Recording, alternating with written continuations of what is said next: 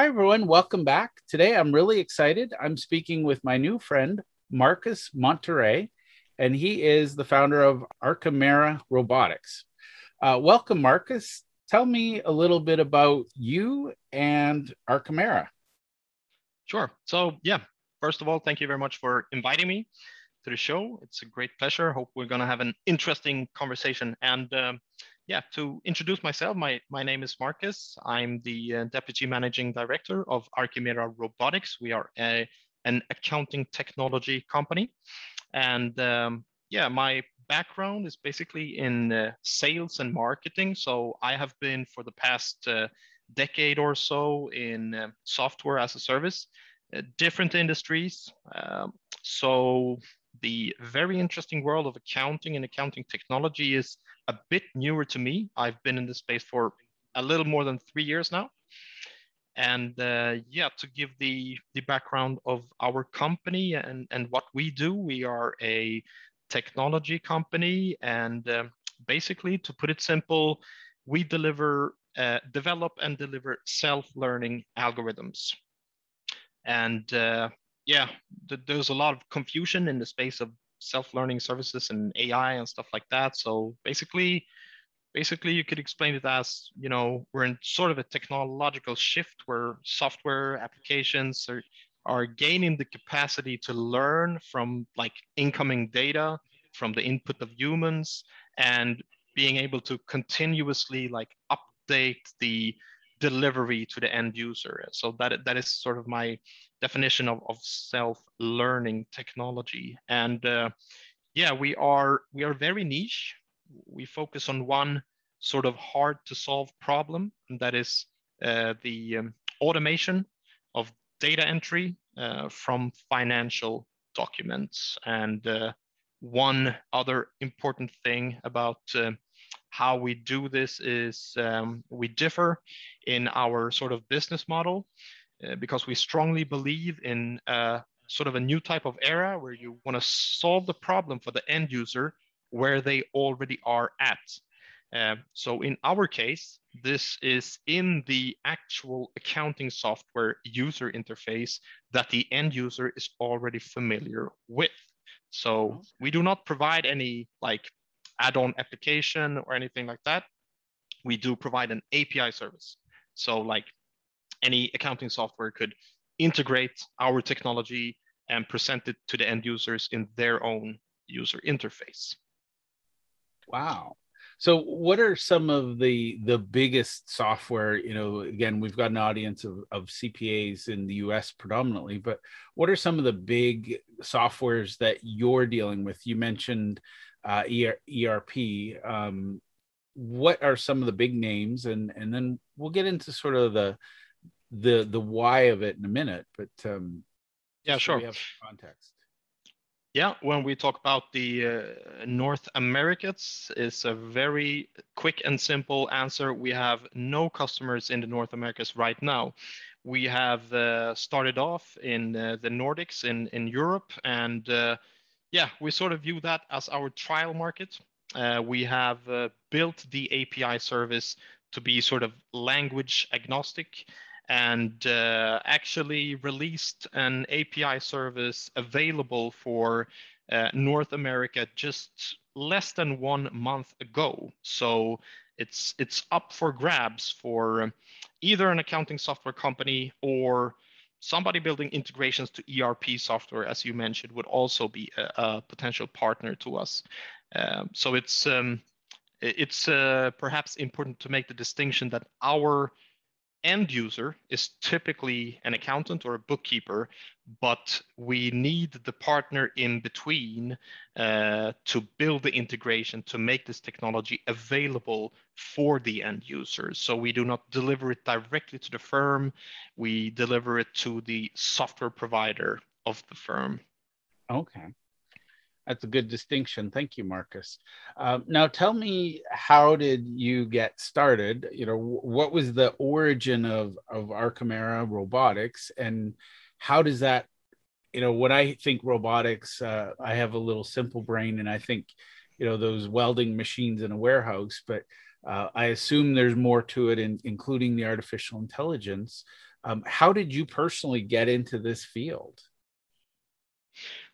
Well, actually, I was um, I was brought into the field by the CEO, the original founder of Arkimera Robotics.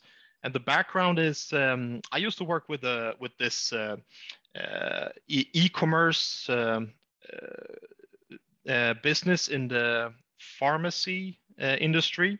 So we were delivering medicine to like the healthcare sector, and yeah, it was like a one of those great startup success stories. We started out as four guys in a room, no air conditioning, just doing the first cold calls to potential customers. And 5 years later, we had hundreds of employees and were delivering medicine to millions of people via hospitals, dentists, and so on. And I sort of got tired of this big business suit and tie situation. So I had a few weeks of vacation, the first 3 weeks in a row in about 10 years. So I decided to just quit without a plan. So the first day back in office, I just went to my boss and said, I'm done. I quit. So I actually moved to the countryside with my girlfriend without a plan whatsoever, and just took 1 year off in the middle of my life contemplating. I built a chicken coop, stuff like that. And so I started doing some consulting for startups in business to business sales, stuff like that. So I met this Yep. guy Kenny, and he told me about self-learning algorithms, robotics, and he told me about the accounting technology sector, how much was happening there, and all these buzzwords about AI and all the talk about accountants being replaced by robots and stuff like that. But he had a different vision that he shared with me that was more about empowering the professional user. The accounting sector is like filled with people with a lot of knowledge, and we were talking about how we could, with the help of technology, make the accounting firms have a capacity to sort of turn their staff's knowledge into a more scalable assets. So from the beginning, when there was a lot of talk a few years ago about all of this AI replacing the professional accountants and bookkeepers, we sort of took a different stance and decided from the beginning, like, no, we're going to help these people. We believe in their knowledge and skill sets, and we believe that there could be another way. And yeah, when I started at Arkimera Robotics, we had no customers, just this exciting technology. And yeah, we did a market introduction about, what is it, like 2 years ago. So today we have like thousands of accounting firms and companies using the technology, and yeah, we get really good feedback from the professional users, the competent accountants and bookkeepers out there. So I mean that has been a great sort of a why thing, like helping these people that get the message that they're about to be replaced while there's a shortage of accountants and bookkeepers on so many markets. So I think it's a very interesting field. I love it. Now, one of the things I find, and by the way, I love your mindset. There is a lot of doom and gloom, and there's a think tank out of the UK that says there's a 97% certainty that the accounting profession will be eliminated by the robots. The reality is, I see that as an opportunity, not as a threat, because Yeah. when you get down to it, what it does is it eliminates all that mindless, repetitive stuff that allows the accountant to sit and be the great thinker, and maybe not take a year off and build chicken coops, but be able to take a month to dive deep and solve a big problem rather than being shallow and just trying to get tax returns done or filings with governments. I think there's an opportunity. So one of the things I'd like to get to today is what are some of the things, because we could talk about robotics, we could talk about artificial intelligence. What are some of the things that the busy professional, or I'm going to say the overly busy professional, should be grateful that they can abdicate to the robots? And what are the things you are seeing that they should be focusing on, as this is my realm and I'm not going to share this with the robot? So let's start first with, what are some of the things that you're seeing technology solving that could free up a lot of time and give accountants that opportunity? Yeah, sure. So where should I begin? Well, this could potentially be a very big question, conversation for hours, right? But I'll try to focus. So basically, what I have seen, what is easiest for me to describe is like what we bring to the table to accountants and basically accountants that have started using our technology in the accounting software they are already using. You could describe it as, imagine that the accounting software that you are using starts to learn from your data entry and then automate it in accordance with how you would have done it yourself. So that's a slight difference from a lot of automation solutions we have seen the past 10 years, like setting up a particular categorization or a particular account to one vendor, for example, that will work sometimes good, sometimes not that good. But with this technology, you would get a small clone of yourself within your accounting software that understands those slight differences between the bookkeeping for different companies that you as a professional understand. So what I have heard from actual accountants using our technology is stuff like they get a more predictable workday, they get a more even workday. One accountant that I talked about, she mentioned that she holds the same level of quality and speed on a good day as a bad day. And of course, the speed is also higher because the data entry is more automated, right? But I believe that a few things that accounting firms could think about when it comes to this sort of technology is, one thing would be, some people say that compliance is dead or bookkeepers will be replaced. Another way to view it is to see it as a service where the accounting firm can make more money. Instead of getting rid of it, it's more efficient. You can make more money from it. Now, at the same time, I also spoke to another accountant, an accounting firm that tried out this technology and said, no, we're not going to continue with this. Okay, why? Are you unhappy? And she said, no, it cuts down the minutes it takes to do the job with me, which means, I make less money. So sometimes you also have to make changes to your business model. And so that's one thing I see, that you could make more money from the compliance work with this type of technology. Another thing that I find also very interesting is, if you look at like on a lot of different markets, you have seen companies that look like technology companies, like accounting tech companies. But if you look below the surface, they are actually sort of accounting firms or bookkeeping companies. Sometimes they have their own technology, sometimes not even so. They use, like, I don't know, QuickBooks or something, but their marketing is brilliant. And I have one example from the Swedish market, like this accounting firm. I first thought that they were a technology company, but they have a bunch of accountants and bookkeepers hired, and their marketing that they, push out on Facebook and a place like that is 100% automated bookkeeping. And for this small business owner, yep, it's 100% automated because someone else is doing it. There are humans doing it. But I think, so this is one suggestion for me for the accounting firm owners looking at strategy, marketing, stuff like that. Like look at these technology companies, look at the hybrid firms, how they position themselves. Because this type of technology, uh, like our technology is one example of this. There will be more. It will be more commonplace.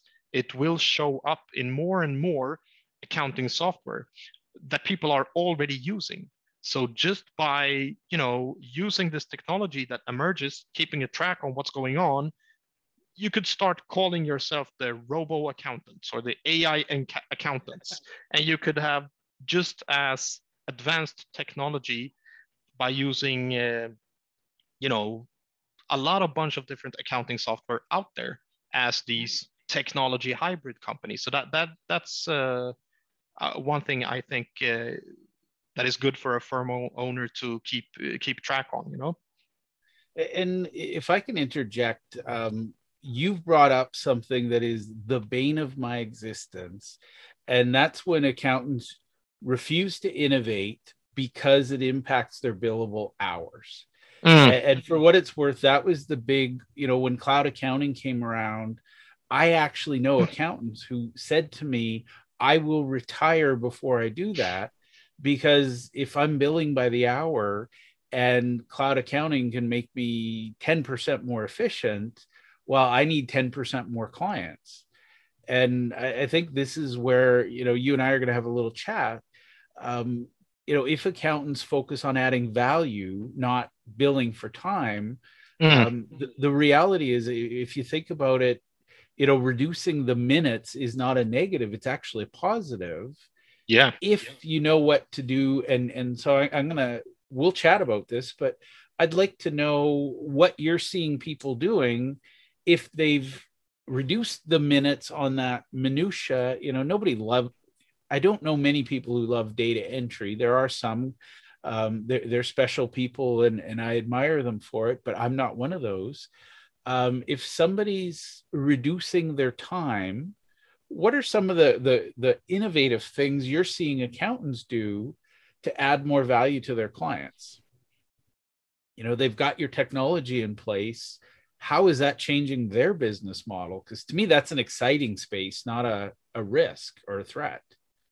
Yeah, I totally agree. I mean, the easiest answer would be, and I also want to stress, we are not the major force that brings this change at all, but we add to it.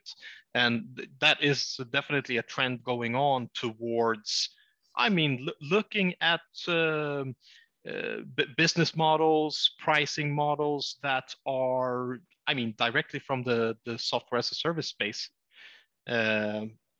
I definitely see a trend in that department. I also want to stress the fact that since we do not sell directly to the firms, we sell to the software companies. Then my expertise in the firm area is probably less than a lot of people who talk more directly to firms. But when I have been speaking to firms, I recall this meeting with this accountant who owns his own practice with about 10 or 12 accountants. And I was presenting this new service to them. Our technology integrated in one accounting software. And he looked like he looked like he was thinking very deeply. And he said, like, okay, we're going to have to change our business model. So I think this type of technology that we bring about, and also just cloud accounting software and stuff like that, I think it drives this change in the profession, definitely. Excellent. Now, what would be a scenario? What's a pain that either a client is having or the accountant is having that they would want to look at Arkimera and say, okay, is this a solution? So what are some of the common pain points you're encountering where they're desperate to get your help? What kind of solutions are people looking at from you two, from your company? Yeah. uh, the quick, easy answer would be time saving, of course. But I mean, when I speak to accounting firms, they have a lot of times they have tried a bunch of different automation features, functionalities, apps, and so on. But what I hear is like often there are shortcomings because they are built on either like some approach which is more focused on, fits all solutions, like very simplified automation, forcing people to, automate in the same way, like simple, strict rules in the settings part of your accounting software and stuff like that. So I believe that the major change we can bring about is like a self-learning automation functionality that learns from you. And perhaps I should give some more concrete examples. Yeah, if you could. So to make it more understandable, like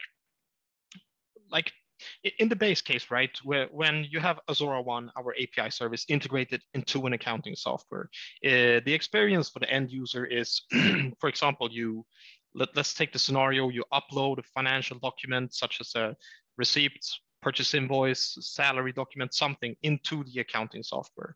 So the document is sent to the algorithm through the API connection. The algorithm takes a look at the document and then takes a look at its historical accumulated bookkeeping knowledge models. And what that means is basically it has seen the data entry performed historically by you working at the firm and or your colleagues. And that bookkeeping knowledge is isolated for that particular company, so on a company level. So the software will understand the slight differences in like categorization, the choice of accounts between different companies. I mean, you have two customers. If you're an accountant, they purchase the same thing from the same vendor, but they categorize it differently because they use it differently in their business. And the algorithm will understand this slight difference just by learning from you. Another example would be the level of granularity. So let's say two companies get a bill from the like phone and internet company, and one company will just categorize it as one cost on one account. The other one wants to split out the cost on different accounts because it's for some reason important for them to, have a better overview over the financial situation. How much does the sales team's phone bills cost or whatever? So you will book it on one account for one company and two accounts for another company, and the algorithm would learn the slight differences between these companies. Another level of example would be like you working for the same company and you want to do changes in the categorization, for example, for that company. And since the self-learning is continuous, you will get the results automated right in front of your eyes in real time, but you make a change. Now, this change is sent to the algorithm and adds to the continuous self-learning knowledge accumulation, so to speak. So the next time around, you will get an updated suggestion in line with the changes that you have made. So this type of technology is much more continuously adaptive to how a human works, because a lot of systems and software are very stale, very stiff. You get the same result every time. It's rules, but with the self-learning approach, you experience how the software understands you and works along with you in a whole other way. So perhaps that makes it a bit more understandable. I hope so. It does, and I think that's I'm getting a little bit of a exciting moment, because the reality is, you've got an employee and you train them and then they leave, and then you start from scratch training the next one. Mm. The thing I would see is, and I'm assuming here, but equally likely, this system could put up a flag saying, historically we've been categorizing that as office supplies. All of a sudden, you're changing it to shop supplies. Like, is that, does it help train your existing staff as well, or is it more, it's just smart, it learns it, and then we don't necessarily need as many staff? Also, actually, that's a really interesting example because I don't typically view the situation from that perspective, but that's a very interesting perspective. And actually, our partner, the accounting software company, could build exactly that functionality based on the feedback they get from our algorithm.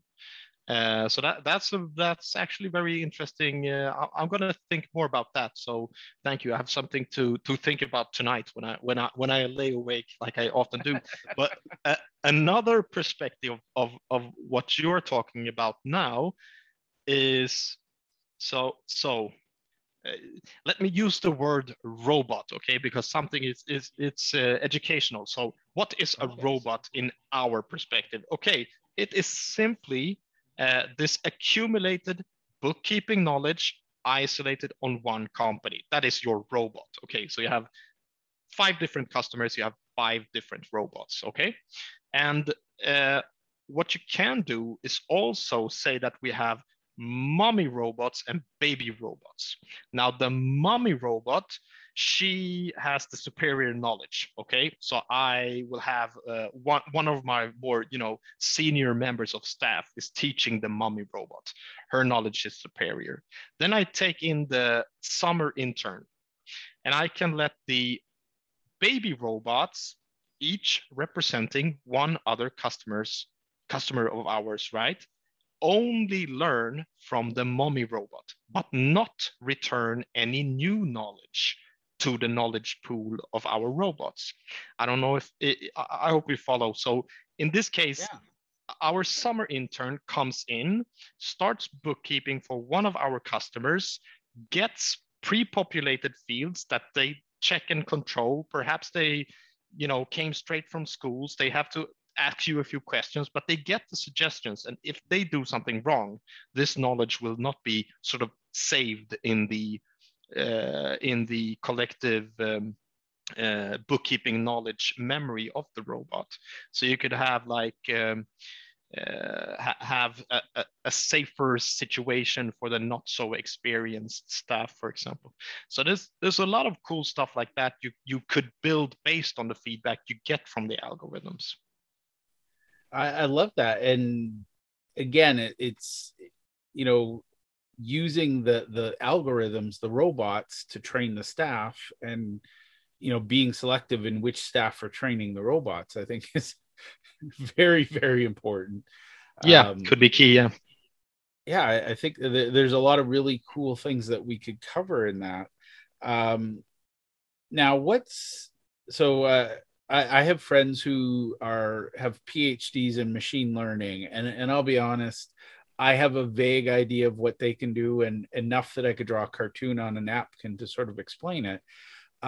What does it mean, in terms of time, if somebody's working with robots and training them, is it as simple as they do their job and the robot learns it, or is there, with the human element, you're always taking time to sit down with a human? Yeah, that's a good question. And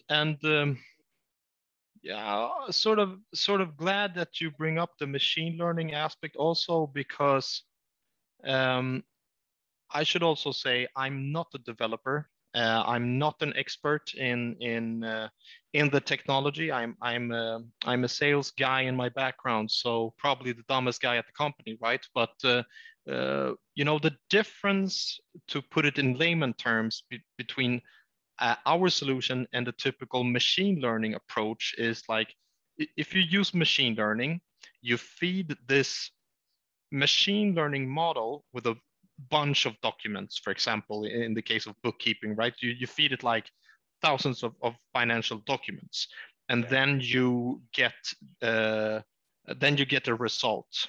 The model learns. Now, what we do is a bit different. We do not use the machine learning tools from like Google or Microsoft or anything like that. We built our own algorithms from scratch. And one important difference here is that is the how do you say the velocity of the learning process.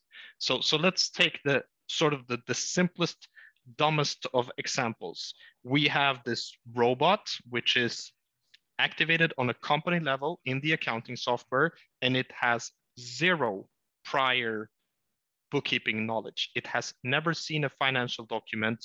It's not pre-trained with historical data. And you activate it in your accounting software, and you upload a very first invoice, purchase invoice, or perhaps you say bill over there in Canada. Anyways, you get zero results. You key in the data. Then and this is the very first lesson for this robot, okay? Then you upload another document, perhaps from the same vendor. If the bookkeeping is very simple, just one category, one account, you would probably get 100% correct result on the very second document.